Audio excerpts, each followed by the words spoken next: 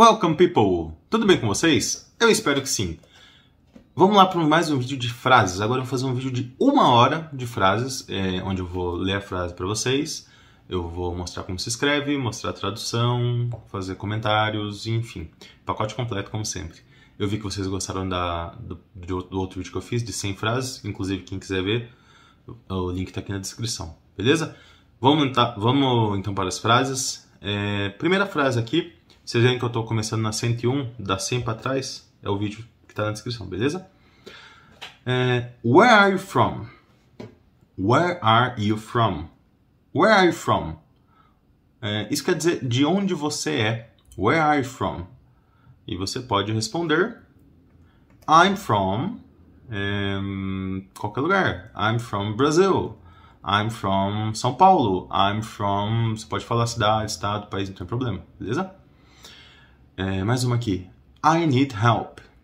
I need help. Quer dizer, eu preciso de ajuda. I need help. Eu preciso de ajuda. How cool. How cool. How cool. Que legal. Que da hora. How cool. Good job. Good job. Aí quando a gente fala assim, a gente emenda, né? O D e o J viram uma letra só. Good job. Tá bom? Good job. Bom trabalho. I need to go. I need to go. Perceba que, mais uma vez aqui, emenda tudo, né? Você fala I need to go. Você praticamente não fala o D do need. Você não fala need. Você fala I need to go. I need to go. Eu preciso ir. Mais um aqui. What a surprise. What a surprise. What a surprise. Que surpresa. Mais uma vez, what a surprise é what a surprise. Teoricamente, né, como a gente lê devagar. Mas quando você fala corrida, é what a surprise. Em vez desse T do what, tem quase como se fosse um R. É what a surprise. What a. Entenderam? What a surprise. I want to go there. I want to go there. I want to go there. Eu quero ir lá. Esse there, mais uma vez, como eu falei no outro vídeo, DZ. Esse there. Imagina como se fosse um D e um Z juntos. I want to go there. There. Quase um Z. Um D e um Z. There. I want to go there. Eu quero ir lá. It's a pleasure. It's a pleasure. It's a pleasure. It's a pleasure quer dizer é um prazer. It's a pleasure. Welcome. Como eu sempre falo no começo dos vídeos, welcome people, é bem-vindo. Quando eu falo welcome people, é bem-vindo, pessoal. Good luck.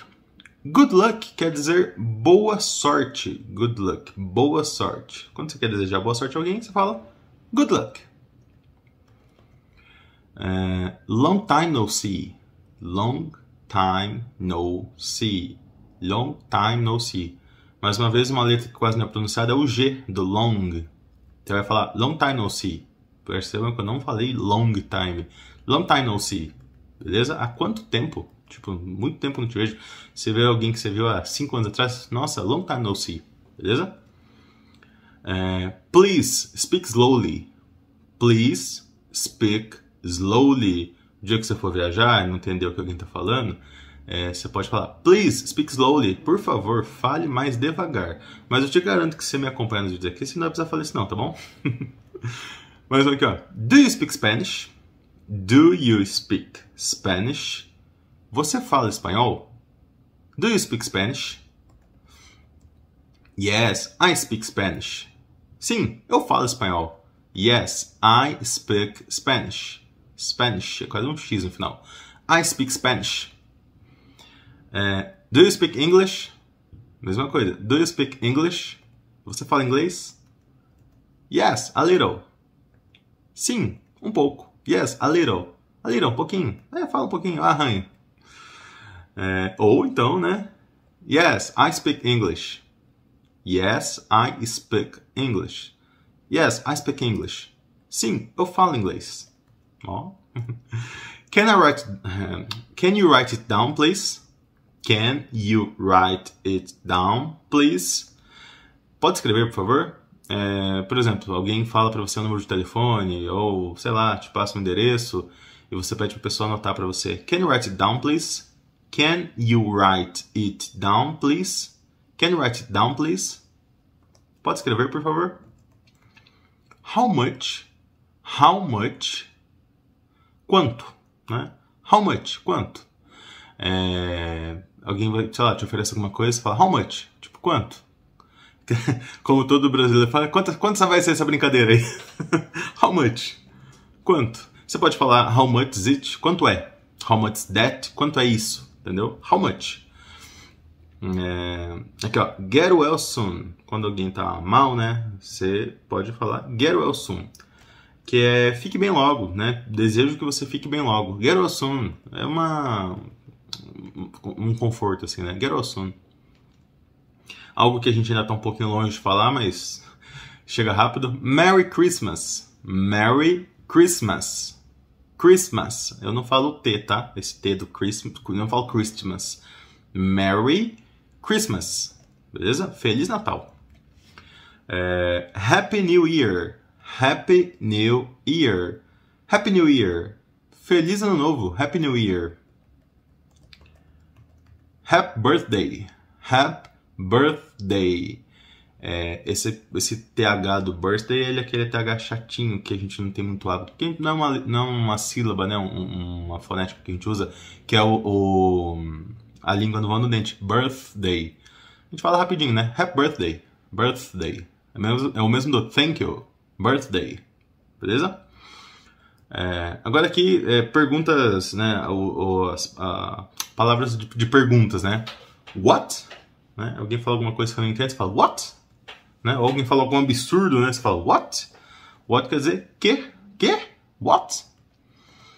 Ou então who? Ah, fulano não sei o que lá. Você who? Tipo, quem? Who? Né? Who let the dogs out? E esse é o significado, tá? Esse aqui é o who da música lá. Who let the dogs out? Tá bom? When? When é quando? When? Ah, não sei o que lá, tal dia. Quer dizer, você, when? Quando? Entendeu? Where? Onde? Where? Onde? Ah, vai ter um negócio não sei lá onde lá. E você, where? Como assim? Tipo, aonde que é? Where? Why? Why é por quê? Só que é o porquê de pergunta. Why? Por quê? Why? E se for porquê de resposta, é assim, ó. Because, tá? Que é o porquê, que seria o porquê junto, tá? Because é o porquê resposta. Beleza? How? How é como ou quão. O quão, não sei o que lá. How, por exemplo, how serious, o quão sério. Ou how bad, o quão ruim, o quão mal. How good, o quão, entendeu? Ou como. How are you, né? Como você está? How, beleza? Eu coloquei o quão aqui justamente para lembrar dessa diferença. How. Mais uma aqui. What happened? What happened? What happened? O que aconteceu? What happened? É com som de R mesmo. Happened. What happened? E o D no final do happened, você fala bem pouquinho. Happened. What happened? What's happening? Né? Em cima, what happened está no passado, o que aconteceu. What's happening está no gerúndio, então o que está acontecendo. What's happening? What's happening? What's happening? I like you. I like you. I like you. I like you é gosto de você ou de vocês, porque o you também pode ser plural. Então você pode falar I like you para você ou para vocês. Ah, mas como que eu sei a diferença? Ué, contexto, tá? Aí se a pessoa fala pra você I like you e tem, né, eu tô numa sala de aula e falo pro pessoal I like you, tipo, eu gosto de vocês. Agora, se tá cara a cara com a pessoa fala I like you, a pessoa gosta de você, entendeu? Próximo aqui. Who do you like? Who do you like? Who, esse who é como se fosse um R mesmo. Who do you like? De quem você gosta? Who do you like? De quem você gosta? Conta pra mim. Can you believe it? Can you believe it? Você acredita nisso? Can you believe it? Alguém fala um absurdo pra você estar com seu amigo, sua amiga, seu namorada, namorado. Can you believe it? Tipo, você acredita nisso? É sério mesmo? Can you believe it? Can you believe it? Can you believe it? E aí a pessoa que tá com você, ela vai falar, I can't believe it. I can't believe it. I can't believe it. O can e o can't, a pronúncia deles, quando você fala meio correndo, é algo que é um detalhe, assim. Por exemplo, eu falo I can't believe it, I can't believe it, ou I can't believe it. Reparem que eu fechei o final. I can't believe it, I can't believe it. Né? Devagar a gente acaba falando mais o T. Mas você pode falar I can believe ou I can't believe. Entendeu? A diferença é uma diferença muito pequenininha, mas é algo que às vezes você está ouvindo uma série, um filme, e eles falam rápido. I can't believe it. Aí você, eu posso ou não posso? Mas o can é bem aberto. I can't believe it. I can't believe it. Entendeu? I can't. É um can't. Você dá aquela enforcada no final. It's a beautiful day. It's a beautiful day. É um lindo dia. It's a beautiful day. Beautiful. Não é beautiful com T, tá? Esse T do beautiful, ele vira quase que um R. Beautiful. Sabe aquele orareri? Sei lá. Beautiful. Imagina que fosse um R ali. Não é beautiful, tá? É beautiful. Como se fosse um R. It's a beautiful day. It's a rainy day. Rainy. Vem de rain. Rain quer dizer chuva. Rainy é chuvoso. É um dia chuvoso. Rainy day. It's sunny. It's sunny. Sun, sol. Sunny, ensolarado, tá? Sunny, ensolarado. Está ensolarado. It's cloudy. Cloudy. Cloud. Cloud é nuvem. Cloud. Cloudy é nublado, né? Quando tem muitas nuvens. Ninguém fala nuviado, mas enfim. It's cloudy. Mais uma vez um D que tem um som quase de R. Cloudy. Imagina se fosse um R em vez do D ali.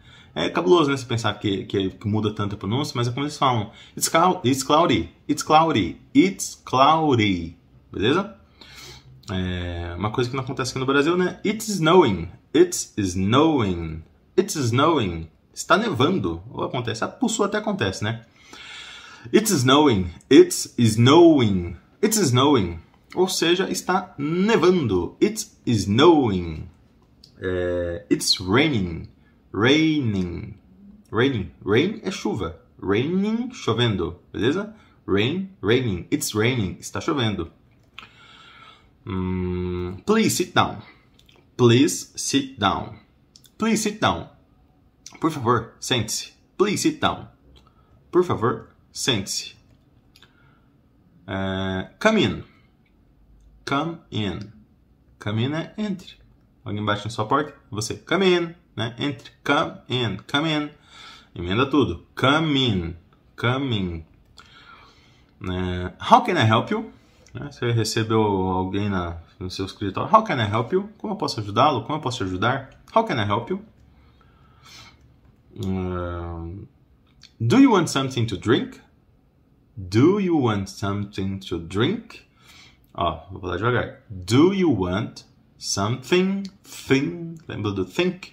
Something to drink. Você não vai falar o G do something, tá? É something, morre no N. Do you want something to drink?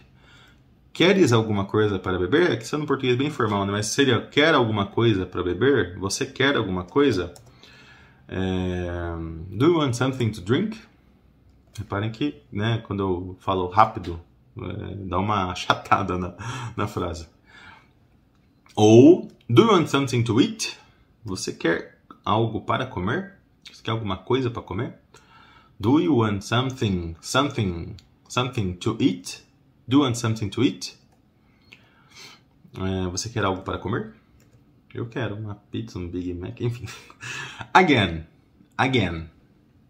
Novamente, de novo, né? Again, do it again. Faz de novo, do it again. Ou again de novo. Alguém fala alguma coisa, ou sei lá, faz alguma coisa que você fala... Caramba, tipo, again, tipo, faz de novo. Você nem precisa falar do it again, né? Claro que é o formalmente correto, mas você fala again, tipo, de novo. Ou até se a pessoa fala alguma coisa e você não entende, você fala, can you say it again? Assim, Can you say it? Ou that, né? Which, você pode dizer de novo, can you say it again? Ou can you say that again? Você pode dizer isso de novo, beleza? Try again. Try again. Try é tentar, né? Verbo to try. Try again. Tenta de novo. Tenta a sorte. Try again. What kind of music do you like? What kind of music do you like? What kind of music do you like?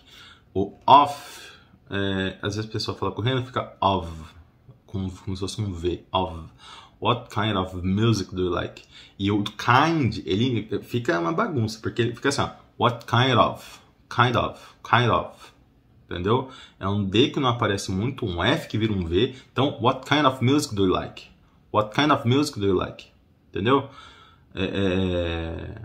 Eu vou falar devagar, tá? What kind of music do you like? Que tipo de música você gosta? What kind of music do you like? I had a funny day. I had a funny day. I had a funny day. Eu tive um dia divertido. Fun vem de diversão, né? Fun sem o N, com o N só. Fun. E funny é divertido. Engraçado, divertido. Se falar que alguém é funny, essa pessoa é uma pessoa divertida. Ou engraçado, enfim. I had a busy day. Eu tive um dia ocupado. I had a busy day. Reparem que had a funny day e had a busy day está no passado, tá? Então, eu tive um dia divertido e I had a busy day, eu tive um dia ocupado. Beleza? What will you do later? What will you do later? What will you do later? O que você vai fazer depois? What will you do later? O que você vai fazer depois ou mais tarde? What will you do later? What will you do later? Later, lembre, o T você quase não fala. É assim, pessoal. Às vezes, você vai ver alguém que fala mais o inglês mais britânico, que não é muito meu caso, ou australiano até, eles falam later. Later. Entendeu? Um britânico. Você vê o Mr. Bean falando, ele é britânico. Later. Apesar que ele não fala muito, né? Mas se ele falasse, ele ia falar later. Later. Não fala muito o R do final, mas fala o T. E inglês americano é later. Later. Que nem water. Água, né? Que é assim, ó. Water. Water. E o britânico fala water. Water. Water. Enfim, o britânico não é a minha praia. Eu aprendi no inglês americano, mas eu sei que eles pronunciam de forma diferente essa terminação. I have an exam later. Eu tenho um exame mais tarde. I have an exam later. I have an exam later. I have an exam later. Eu tenho um exame mais tarde. I will be free later. Estarei livre mais tarde. I will be free later. I will be free later. I will be free later. Beleza? Ou I will be busy later. I will be busy later. Estarei ocupado mais tarde. I will be busy. Busy é ocupado. When is your birthday? When is your When is your birthday? When is your birthday? When is your birthday? Tenho a língua na ponta do dente. Cuidado para não morder a língua. When is your birthday? Quando é seu aniversário? Can I call you later? Posso te ligar mais tarde? Posso ligar depois? Can I call you later? A pessoa te liga, você não pode falar. Can I call you later? Né? A pessoa, ok, né? Beleza. Can I call you later? Can I call you later? Posso ligar para você depois? I need to practice my English. Bom, se você está aqui, você já está praticando, né? I need to practice my English. I need to practice my English. I need to practice my English. Reparem que mais uma vez aqui eu need, eu não falo D, eu já pulo pro T já. I need to practice my English. I need to. Não falo need to, I need to. I need to practice my English. Beleza? Preciso praticar meu inglês. Do you have Skype? Você tem Skype? Alguém usa Skype ainda? Do you have Skype? Do you have Skype? Você tem Skype? When are you free? When are you free? When are you free? Quando você está livre? Quando você está livre? Que hora que você está livre, né? Mas aqui o when é quando. Quando você está livre? Ah, não pode hoje, não pode amanhã, tá bom. When are you free? Quando você está livre? Message me when you're free. Message me when you're free. Message. Message me when you are free. Me mande uma mensagem quando estiver livre. Eu falei no outro vídeo, até nos Estados Unidos o pessoal não usa muito WhatsApp, porque lá faz muito tempo que SMS é liberado de graça. Então, eles usam muito mais o SMS, mensagem, do que o WhatsApp, tá? O WhatsApp lá acho que é menos usado que no Brasil. Bem menos usado que no Brasil. I'm unemployed. I'm unemployed. I'm unemployed. Estou desempregado. I'm unemployed. Unemployed. Né? Você fala o D no final não sai muito. Employed. Não. I'm unemployed. Estou desempregado. I'm looking for a job. I'm looking for a job. I'm looking for a job. Estou procurando trabalho. Estou à procura de trabalho. Estou procurando emprego. I'm looking for a job. Você vai falar com alguém que você, né? Ah, putz, tô precisando trabalhar. Você fala, I'm looking for a job. Ah, what are you looking for? Né? O que você está procurando? I'm looking for. Looking for é um phrasal verb. Look for, que é procurar. Beleza? I'm looking for a job. Estou à procura de trabalho. Where do you work? Where do you work? Onde você trabalha? Where do you work? Where do you work? I'm preparing dinner. I'm preparing dinner. Estou preparando o jantar. O que você vai jantar hoje? I'm preparing dinner. Is it easy? Is it easy? É fácil. É fácil. Is it easy? Is it easy? O americano, principalmente, ele tem uma mania às vezes de emendar tudo no final. E o is it easy, ele não fala o it, fala, como eu falei pra você, fica quase um R, fica is it easy, is it easy, is it easy, nada a ver com o que tá escrito, né, mas é assim que eles falam, is it easy, é igual quando a gente fala, você tá bem? Né? Aí o cara que tá estudando português fala, mas eu aprendi que é você está bem, e a gente fala, você tá bem? E a pessoa não entende nada, mesma coisa. Is it hard? Is it hard? É difícil. Is it hard? É difícil. Is it hard? I'm lost. I'm lost. I'm lost. Estou perdido. I'm lost. I'm confused. I'm confused. I'm confused. Estou confuso. Confundi tudo. I'm confused. What do you like to do in your free time? What do you like to do in your free time? What do you like to do in your free time? Reparem que aqui várias palavras que muitas delas eu acabo não pronunciando elas completas, né? What do you like to do in your free time? O que você gosta de fazer no seu tempo livre? What do you like to do in your free time? Beleza? I like watching movies. Eu gosto de assistir filmes. I like watching movies. I like watching, beleza? Watching movies. Ou I like listening music.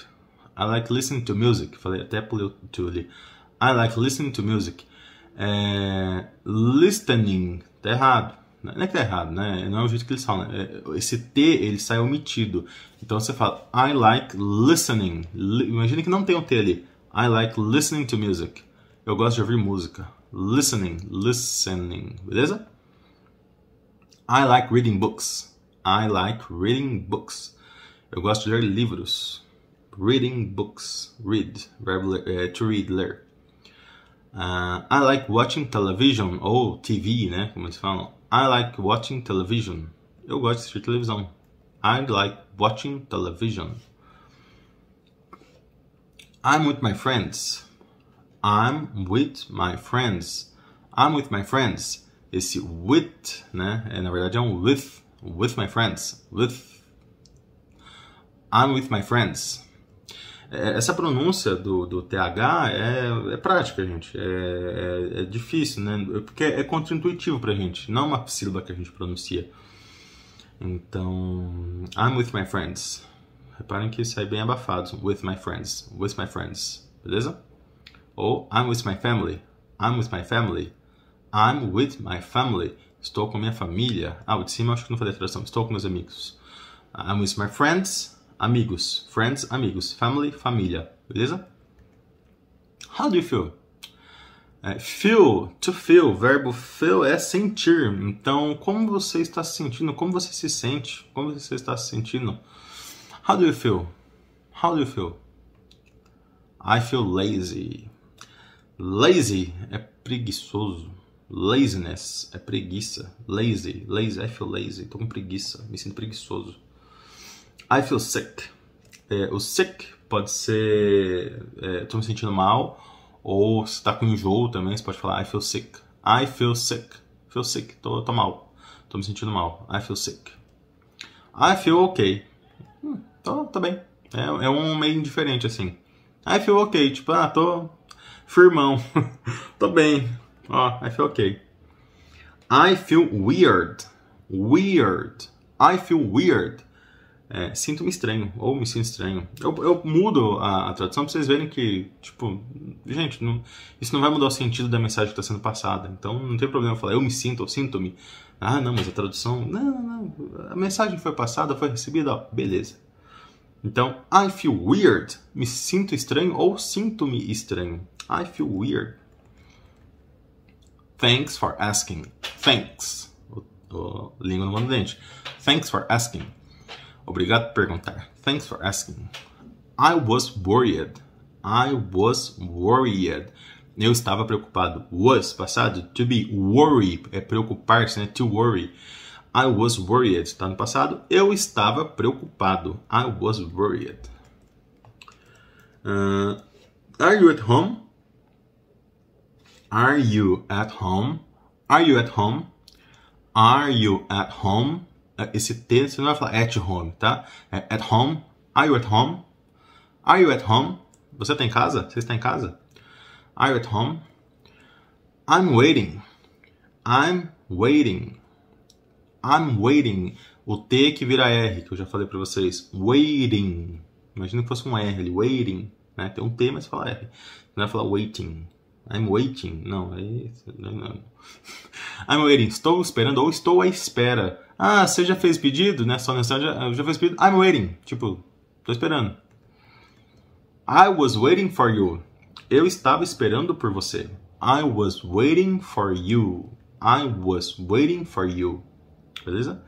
You are so nice. Você é tão legal. You are so nice. You are so nice. Did you sleep well? Did you sleep well? Você dormiu bem? Did you sleep well? Is it finished? Is it finished? Está terminado. Is it finished? Is it finished? Finished? Você emenda quase, né? Is it finished? Is it finished? Está terminado. I can't wait for summer. Mais uma vez, a gente não falou can't wait. Can't wait. Beleza? I can't wait for summer. Mal posso esperar pelo verão. Não consigo esperar pelo verão. Eu não gosto muito. Frio do frio, pessoal. Eu sinto muito calor. I can't wait for summer. Mal posso esperar pelo verão.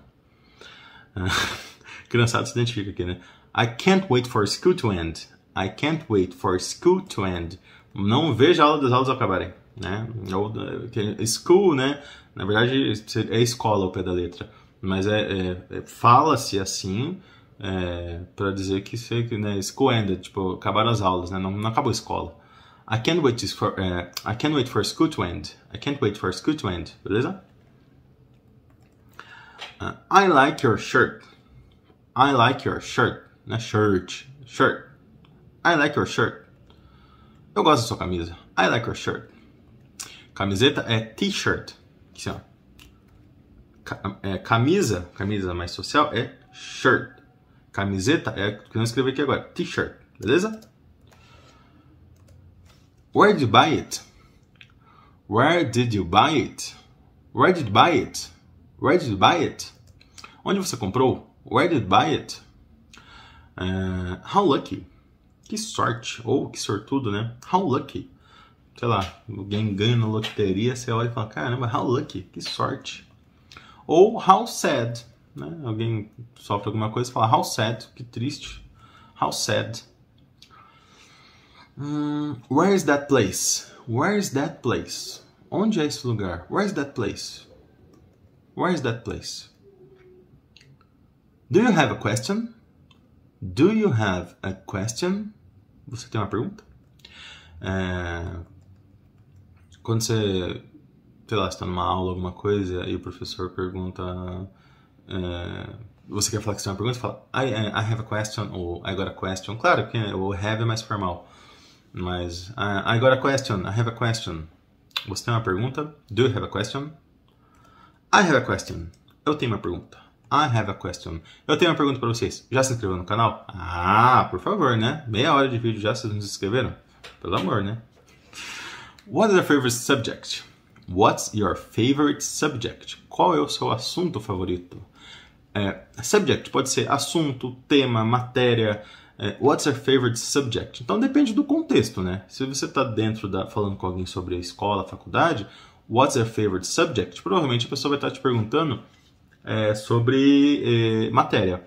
Mas se você está what's your favorite subject num contexto informal, aí tem que ver do que vocês estão falando. Pode ser de um hobby, pode ser de um tema, enfim, vai para o contexto. Who is your favorite singer or band? Who's your... emenda tudo, tá? Who's your favorite singer or band? Quem é o seu cantor ou banda favorito? Ou favoritas, né? Who's your favorite singer? Who's, tá? Emenda, não é who is, é who's. Who's, e vira quase um Z. Who's your favorite singer or band?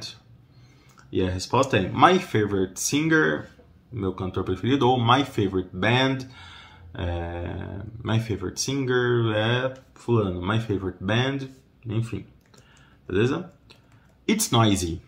It's noisy, pode ser um lugar, qualquer coisa, né, que está barulhento, você fala it's noisy, está barulhento, está ruidoso, né? It's noisy. Turn the volume down. Turn the volume down. Abaixa o volume. Você está num lugar, ou está falando com alguém e tem uma TV muito alta, ou o rádio está muito alto, você pede para a pessoa, turn the volume down, please, né? Abaixa o volume, por favor. Turn the volume down. Abaixa o volume. It's quiet. Quando a pessoa abaixa o volume, it's quiet. Está quieto. Turn up the volume. Turn up the volume. Turn up the volume. Aumente o volume. Turn up the volume. Turn up. Turn up. Beleza? It's better. Está melhor. Esse dois T's também viram quase um R, pessoal. Better, better. Se fosse, mais uma vez, se fosse no inglês britânico, você falaria um better.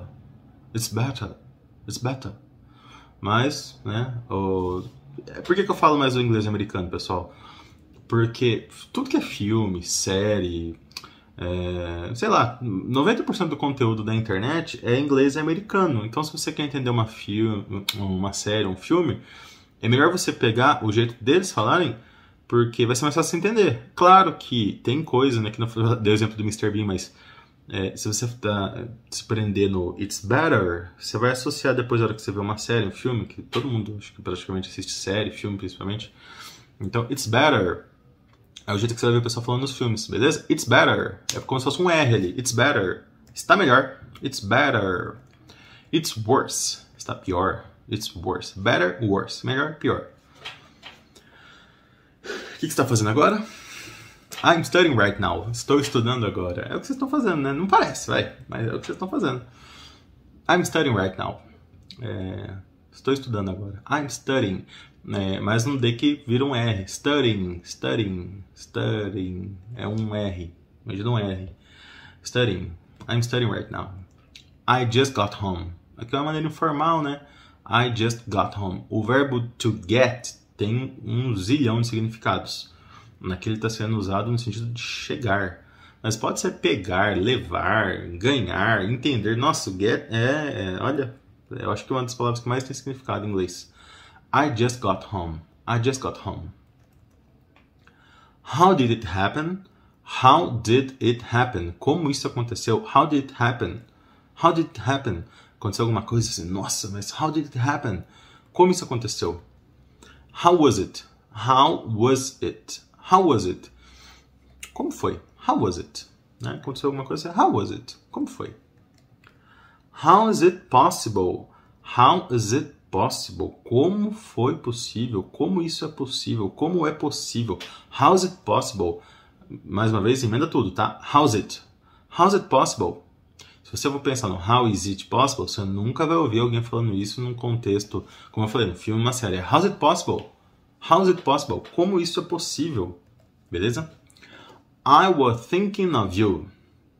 I was thinking, tá? Língua no vão do dente. I was thinking of you.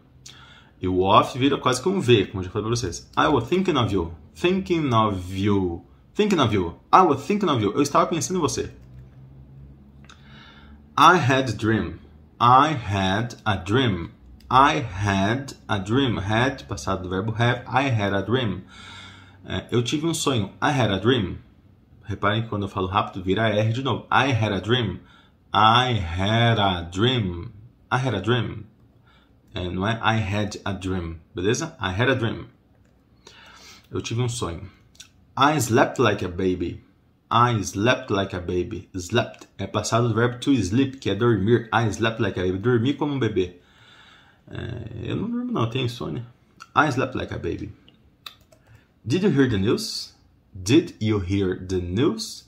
Did you hear the news? Você ouviu as notícias? Did you hear the news? New, notícia, né? Sem o S, é novo. E notícias é news. E notícia, na verdade, acaba não existindo, porque também é news. Sempre vai ter o S no final. Então você não vai falar, tem uma notícia para te dar. Você não vai falar, agora new for you. Você vai falar, I got news for you, entendeu? Notícia ou notícias sempre vai ser news. Sempre vai ter o S no final. I have good news. Tenho boas notícias. Ou você pode, mesmo que for uma notícia só, você vai falar news, beleza? I have good news. Tenho boas notícias. Congratulations. Congratulations. Parabéns. Congratulations. Mas não parabéns de aniversário, né? Esse é um parabéns, tipo, alguém faz alguma coisa, sei lá, a pessoa se forma, ou, não sei, consegue fazer alguma coisa, um feito assim, alguma coisa difícil, e você quer parabenizar a pessoa, você fala congratulations. Congratulations. Beleza? Congratulations. Time to celebrate. Time to celebrate. Hora de celebrar, comemorar, celebrate. Hora de celebrar. You have my support. You have my support. Você tem meu apoio. You have my support. Você que quer aprender inglês, you have my support. Thanks for your support. Thanks. Thanks for your support. Obrigado por seu apoio. Thanks for your support. It's inspiring. It's inspiring. É inspirador. Inspiring. É inspirador. Quem te inspira? It's inspiring. I'm confident. Isso aí. Agora você está confiante que você vai aprender inglês. I'm confident. Estou confiante. I'm confident. Are you ready?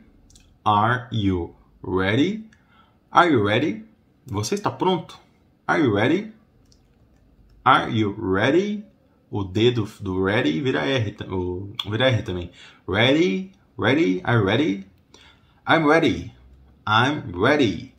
Você não vai falar I'm ready, né? Você não vai falar assim, você vai falar como se fosse um R. I'm ready. Estou pronto. Are you sure? Are you sure? Are you sure? Tem certeza? I'm ready. Are you sure? Tem certeza? I'm sure. O maluco é brabo. I'm sure. Tem certeza? I'm sure. I like how you think. I like how you think. Eu gosto de como você pensa. I like how you think. Não vou nem falar, tá? Língua no dente. Eu falei. It's true. It's true. É verdade. It's true. It's a mistake. It's a mistake. É um erro. Mistake. Mistake é erro. Tem outras formas de falar erro, mas mistake. Quando você fala que a pessoa fez mistake. It's terrible. It's terrible. É terrível. Terrible. Uma coisa terrível. It's terrible. It's awesome. It's awesome é incrível. Awesome é incrível. Tipo, inacreditável é outra coisa, tá? É unbelievable. Mas it's awesome é incrível. Quando alguma coisa acontece muito boa. Nossa, it's awesome. Que da hora. It's awesome. Who needs help? Who needs help? Quem precisa de ajuda? I'm here to help. I'm here to help. I'm here to help. Estou aqui para ajudar. What are the options? What are the options? Quais são as opções? Repare aqui mais uma vez. Se você falar devagarzinho, você vai falar What are the options? Não, você não vai ouvir ninguém falando assim. Você vai ouvir What are the options? What are the options? What are the options? Quais são as opções? Are you looking for something? Are you looking for something? Something. Are you looking for something? Você está procurando por alguma coisa, por algo? Are you looking for something? What do you need? What do you need? What do you need? Do que você precisa ou o que você precisa? What do you need? Você entra numa loja lá perdida, o vendedor chegou. Hello, what do you need? O que você precisa? It's working. It's working. Work é o verbo, né? O to work é o verbo trabalhar. Mas it's working você pode usar para está funcionando. Claro que num contexto você também pode falar cadê o fulano? Você não fala muito it's working. Você fala his job, tá no trabalho, enfim, on the office, depende. Mas o working aqui é funcionar. It works. Você fala it works, assim, ó, it works. Quer dizer, funciona, né? O it's working está funcionando. E a dieta? Is it working? Tá funcionando? It's not working. Não tá funcionando. It's not working. E a dieta? It's not working. Oh, meu Deus. It's very helpful. It's very helpful. Helpful é útil. Help é ajuda. Helpful é aquilo que ajuda. Então, aquilo que ajuda é útil. Então, é muito útil. It's very helpful. It's a miracle. Miracle. É um milagre. It's a miracle. Se a dieta funcionar, it's a miracle. How do you learn? Como você aprende? How do you learn? Como você aprende? How do you learn? I practice by listening. Eu pratico ouvindo. Lembre-se, listen, não falo T. I practice by listening. Você vai falar como se não existisse aquele T do listening. É listening, beleza? I practice by listening. I practice when I'm free. Eu pratico quando estou livre. Lembre-se do free. Free é livre. Livre, leve, solto.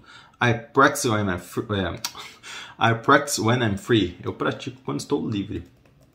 English is easy. English is easy. E é easy, né, pessoal? English is easy. Inglês é fácil, de fato. English is hard. Mentira. English is hard. É difícil. Vocês acham difícil, pessoal? É questão de prática. De verdade mesmo. Não é difícil, não. Mas tem que usar. Você tem que pôr no dia a dia. My pronunciation needs practice. Minha pronúncia precisa de prática. My pronunciation needs practice. Minha pronúncia precisa de prática. Pronunciation. Não fala pronunciation, é shun. Como se fosse um X quase. Pronunciation. Are you learning English too? Are you learning English too? Are you learning English too? Are you learning English too? Não é to, tá? É to. É um... Não chega a ser um tu, também não chega a ser um to, é um to, beleza? Are you learning English too? Você também está aprendendo inglês? Are you learning English too? I have problems with the pronunciation. Tenho problemas com a pronúncia. I have problems with the pronunciation.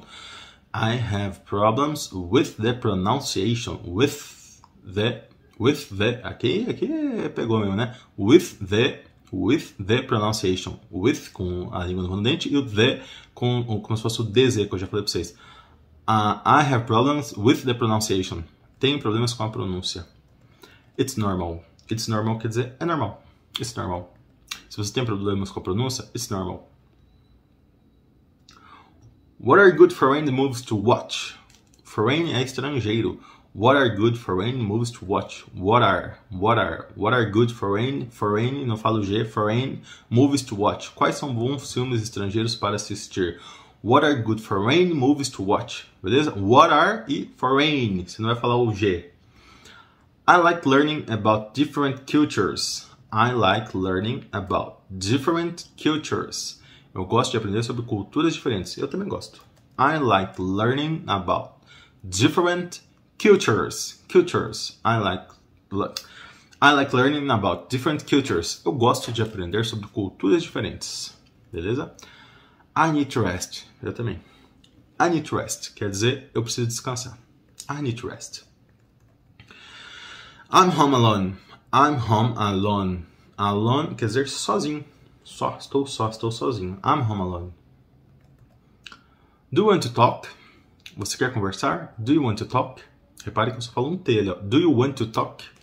Eu não vou falar do you want to talk. É do you want to talk? Do you want to talk? Não fala talk, é talk. É um talk. Não tem L. Talk. Do you want to talk? Ou, o pessoal fala muito isso aqui, ó. Do you wanna? Pessoal, isso é muito informal, pelo amor de Deus, não escrevam isso. Mas você vai ouvir muito pessoal falar em série, filme, música. Do you wanna talk? Do you wanna? Wanna, sim, é want to. Depois eu vou fazer um vídeo só sobre essas contrações. Wanna, gonna, enfim. Do you wanna talk? Você quer conversar? Está correto para falar ali na roda de amigos. Mas não me vai escrever isso, pelo amor de Deus. Do you wanna talk? Você quer conversar? É a contração do do you want to talk? Então você pode falar do you want to, tá? Do you want to talk? Ou do you wanna talk? Mas é muito informal, tá bom? Só em contextos muito informais. Do you wanna talk? Wait for me. Ou espere por mim. Wait for me. Sempre tem um lerdo, né? Wait for me. I will wait for you. Ai, que compreensível. I will wait for you. Eu vou esperar por você. I will wait for you. I will wait for you. Mais uma, eu não vou falar wait for you, é wait for you. Wait for you, beleza? I will wait for you. Tell me when you're ready. Tell me when you are ready. Ready, pronto, ready. É como se fosse, ó, do jeito que eu falo o primeiro R, é o jeito que eu falo o D. Ready, ready. Tell me when you're ready. Diga-me quando estiver pronto. Tell me when you are ready. Tell me when you are ready. I can't right now. Eu falei I can't. Com T. Senão eu ia falar I can right now. I can. I can't. I can. I can't. Entenderam? I can't right now. I can. I can't. Fala o T, mas quase não fala. I can't right now. Eu não posso agora. I'm happy for you. Estou feliz por você. I'm happy for you. Estou feliz por você estar aqui comigo. Se você está assistindo esse vídeo até agora, que já está com quase uma hora, I'm happy for you. E for me também estou feliz. De verdade, se você está assistindo agora, eu estou feliz. Sério. É muito legal. I'll take a shower. Vou tomar um banho. Daqui a pouco eu vou fazer isso. Vou tomar um banho. I'll take a shower. I'll take a shower. Shower, banho. I'll take a shower. It happens with everyone. It happens with everyone. It happens with everyone. Beleza? Acontece com todos, com todo mundo. Happens with everyone. How do you do it? How do you do it? Como você faz isso? How do you... Lembra do how que eu expliquei agora há pouco? How, né? Como? How do you do it? Como você faz isso? I'm doing the same. Eu estou fazendo o mesmo. I'm doing the same. The same é a mesma coisa. Estou fazendo o mesmo. Estou fazendo a mesma coisa. I have time. I have time. Tô de boa. Tenho tempo. I have time. Aqui, já passou até alguns exemplos, mas eu vou falar aqui. Aqui você pode falar I got time. Assim, ó. I maiúsculo sempre, tá, gente? I got time. I got time. Informal, tá bom? Correto é esse aqui, formal, né? Oh, meu Deus. É isso. I have time. Pode falar I got time. Informal. I don't have time. I don't have time. Eu não tenho tempo. I don't have. Não falo T, tá? I don't have. Não é I don't have, é I don't have. Beleza? I don't have money. I don't have money. I don't have. I don't have money. Verdade. Eu não tenho dinheiro. Aí pronto. I don't have money. Do I have money? Do I have money? Você tem dinheiro? Do I have money? I'm busy with school. I'm busy with school. I'm busy with school. Estou ocupado com a escola. Criançada, busy with school. Busy with school. Busy with school. Busy with school. É emenda mesmo, normal. Busy with school. Beleza? I'm busy with school. I'm free this weekend. Estou livre esse fim de semana. I'm free this weekend. I'm free this weekend. This it. What time are you free? Que horas você está disponível? Aí, ó, free pode ser livre, pode ser disponível. What time are you free? Que horas você está disponível? I will tell you later. I will tell you later. Eu te conto mais tarde. I will tell you later. Você pode falar I will message, em vez do tell, colocar message you later, eu te conto mais tarde. I hope to see you soon. I hope é eu espero. Hope é esperança, né? I hope to see you soon. Espero te ver em breve. Soon, em breve. I hope to see you soon. Tranquilo, né? Can I have one? Can I have one? Nesse caso, a gente pode estar falando de comida, vamos supor. O have é ter, mas quando fala can I have one, por exemplo, é muito pra comida isso. Can I have one? Por exemplo, alguém tá pegando, sei lá, você tá com a sua namorada, com a sua esposa no shopping e você pergunta pra ela se ela quer batata frita, ela vai falar que não. Adivinha o que ela vai falar quando a sua batata frita chegar? Can I have one? Ela nem vai falar, ela vai pegar, né? Mas enfim. Posso pegar um? Can I have one? Make yourself comfortable. Make yourself comfortable. Sinta-se à vontade. Make yourself comfortable. Sinta-se à vontade, sinta-se confortável, né? Mas sinta-se à vontade, fica à vontade. A gente fala, né, para as pessoas, make yourself comfortable no sentido de, chegou alguém na sua casa? Make yourself comfortable, fica à vontade. Thanks for your hospitality. Thanks for your hospitality. Thanks for your hospitality. Obrigado por sua hospitalidade. Beleza? What's new? O que há de novo? Reparem que aqui é novo, não é notícia, tá? Eu falei pra vocês que notícia é sempre com S. News, tá? Mesmo notícia ou notícias é sempre news. E aqui, what's new? O que há de novo? O que conta de novo, né? O que há, na verdade, é o que há de novo. What's new? Nothing much. Much. Nothing much. Nothing much. Nothing much. Nothing much. Nada demais. Nada de muito novo. It's interesting. It's interesting. É interessante. Interesting. Você não vai nem muito falar o interesting e nem muito interesting. É quase um meio do caminho ali. Interesting. It's interesting. Interesting. It's interesting. You have a beautiful house. Você tem uma bela casa. You have a beautiful house. Aqui eu poderia colocar o got, né? You got a beautiful house. Aqui, ó. Got. Tá?